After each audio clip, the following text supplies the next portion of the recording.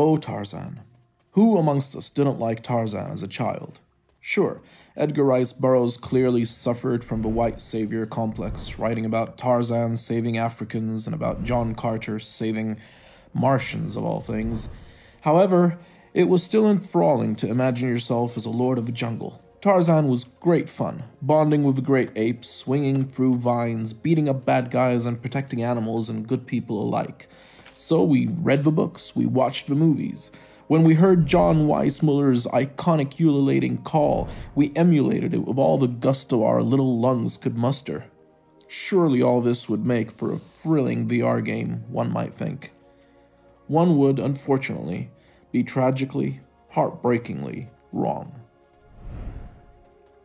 Remember the horrible, prehistoric decades of cheap film tie-in video games when for every action movie released, a terrible cash-in video game came along?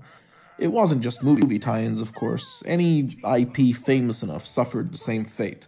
Reliance on the franchise to sell the game to unsuspecting children, incompetent mechanics, sloppy gameplay, and graphics that were at least 1 or 2 generations behind.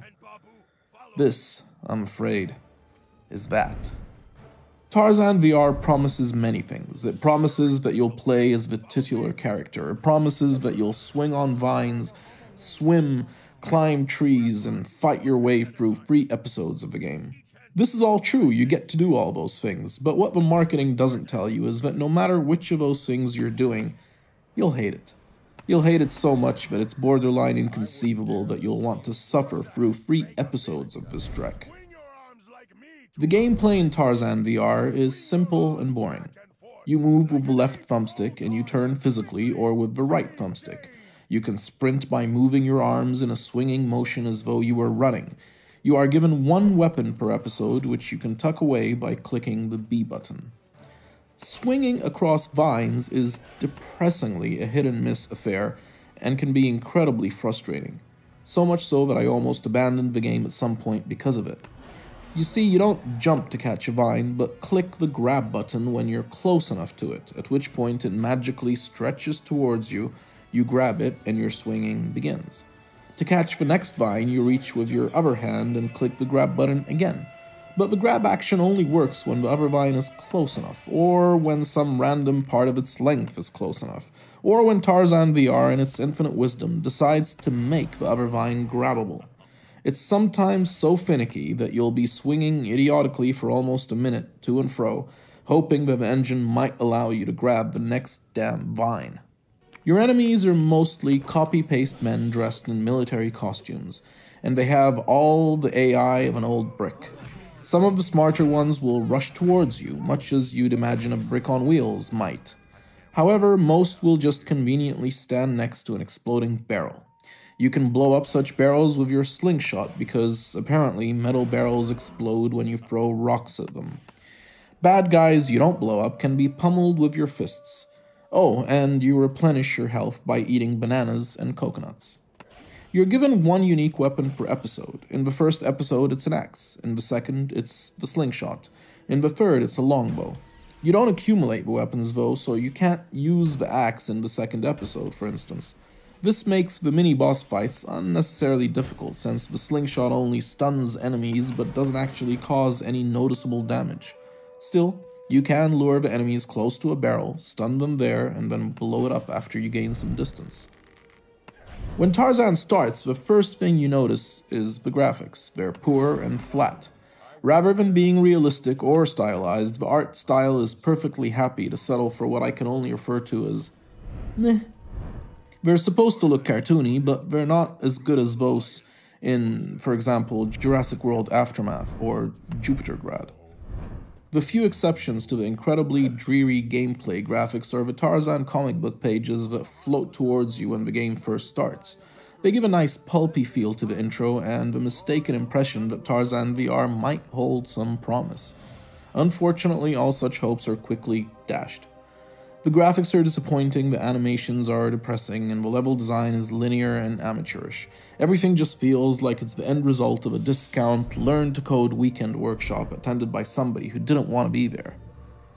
There are so many ways Tarzan VR could have been better. The swinging mechanics could have been vastly improved by having Tarzan jump to the vines and then be able to jump between them to get closer to the next one. Haptic feedback could have been used to make both the swinging and the weapons feel more tactile. The enemy AI could have been improved so it doesn't just consist of shoot at Tarzan or run towards Tarzan. Weapons could have been accumulated across episodes rather than replaced. The graphics could be far better, both in terms of their polygonal level of detail and in terms of their textures. The closest I got to actually enjoying Tarzan VR was when I got a chance to recruit a lion, who then ran along with me for a while and took down some of the enemies.